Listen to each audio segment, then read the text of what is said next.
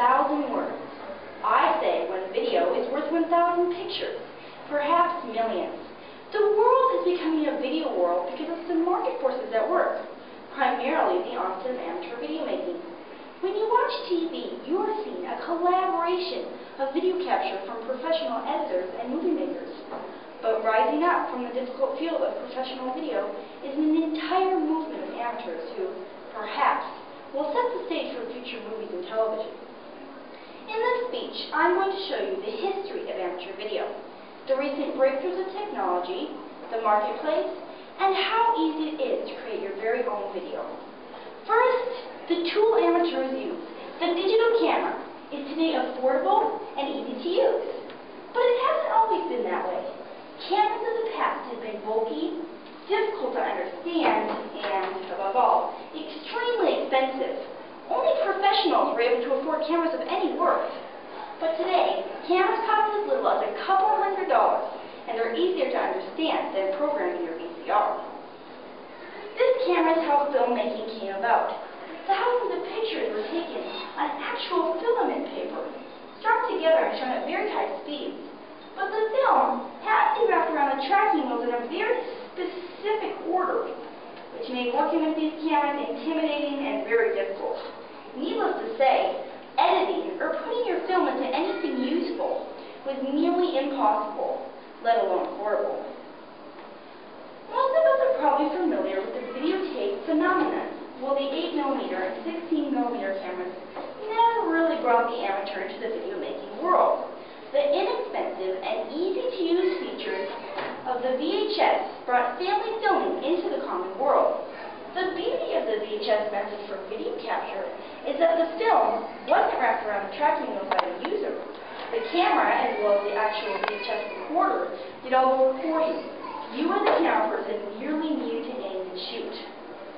However, there were still barriers to making the VHS video camera equipping to the amateur.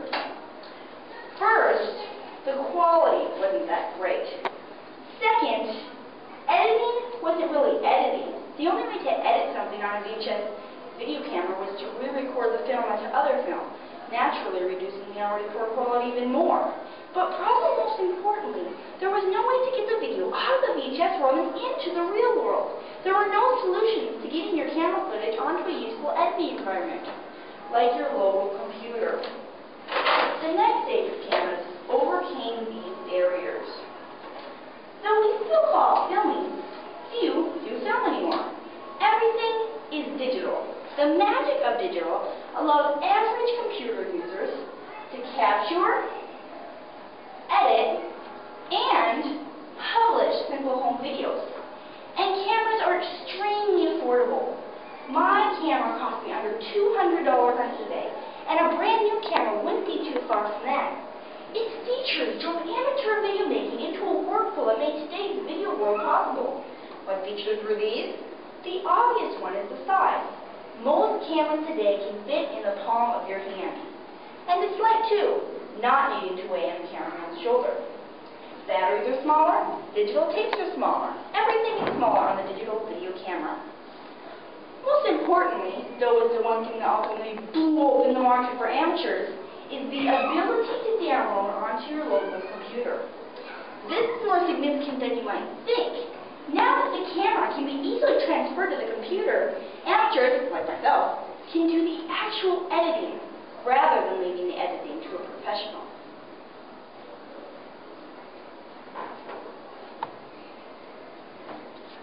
Amateurs don't just pick up a camera and start shooting. There's a process they need to go through.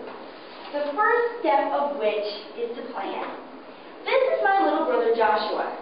Recently I made a music video on him, and the first part of planning was choosing the song. The song I chose was I Was Made to Love by Toby Mac. I listened to the lyrics of the song, and in the first stanza I planned 4 specific shots of my little brother Joshua. The first line is, "The dream is fading down, staring at the door." I had a shot of Joshua knocking on the front door. I know it's over because my feet have hit the cold floor. I then had a shot of Joshua walking across the floor. Check my reflection and you're feeling what I see. I planned, I shot Joshua looking in the mirror, dancing to music. It's no mystery. Then I planned a shot of Joshua sitting on the couch and looking at a coloring book.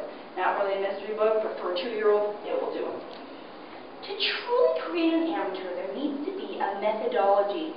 Before even turning on the camera, the good amateur will take great measures to plan their video out.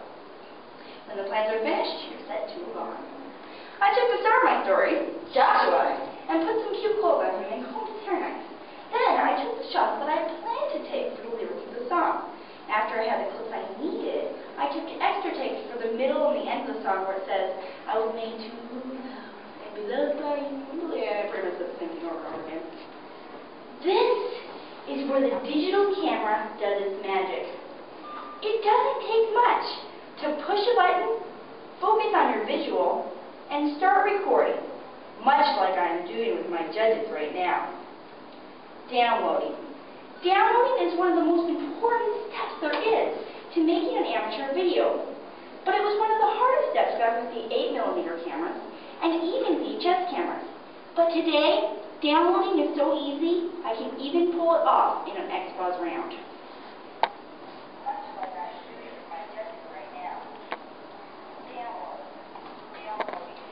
There are many editing tools amateurs can use, and I use iMovie and Final Cut.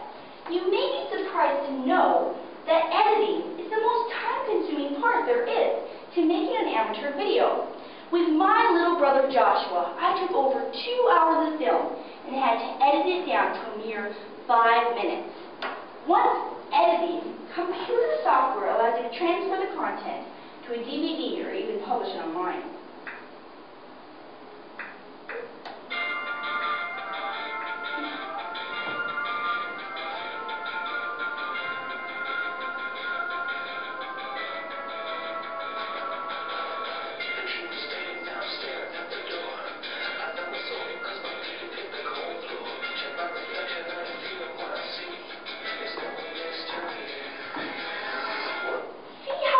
Amateur video making is today, it is no longer the difficult field reserved only for professionals. In fact, the market of amateurs has allowed me, a 13-year-old homeschool student, start a business venture that I hope to bring quite far. I contract with young parents where I capture 3 hours of their baby or toddler, similar to the one I've done on Joshua. You can view the rest of it on our family website at jeubfamily.com or simply search Google Video for Joshua's I Was Made to Love. Thank you.